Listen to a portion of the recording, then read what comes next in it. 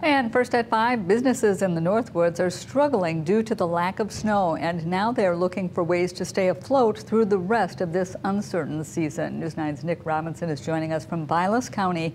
He has a look at how some of them are doing what they can to keep their heads above water. As winter drags on with less snow and warmer weather, it's starting to have a ripple effect on businesses across the Northwoods, to the tune of millions of dollars in lost income. We are definitely approaching the point of no return. Most winters, it's not an uncommon sight to see more snowmobiles than cars in the parking lots of places like Slow's Pub.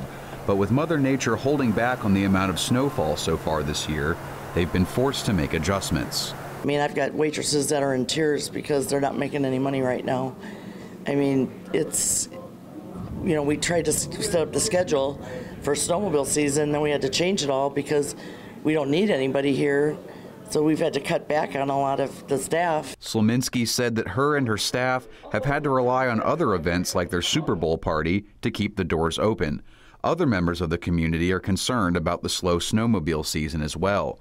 Crystal Westfall from Let's Minocqua says the outlook isn't looking good for snowmobilers. As far as we know, this has been the first season that they may not open at all during the season. Westfall also isn't going down without a fight. She's rallied local business owners in search of help from Madison. She says that since the state has protections for farming in case of bad crop years, that there should also be protections for small businesses that rely on winter tourism. And I know it's not apples to apples, and I've said this before, but you know, our farming economy is so crucial to our state's economy. We don't have anything official that we can help support our small businesses when you know, our seasons don't pan out. She says that businesses in the Northwoods have already lost around $6.5 million and could lose more if something doesn't change soon. Westfall told me that her and a group of business owners are in talks with the state legislature to see what can be done, but nothing has been set in stone just yet.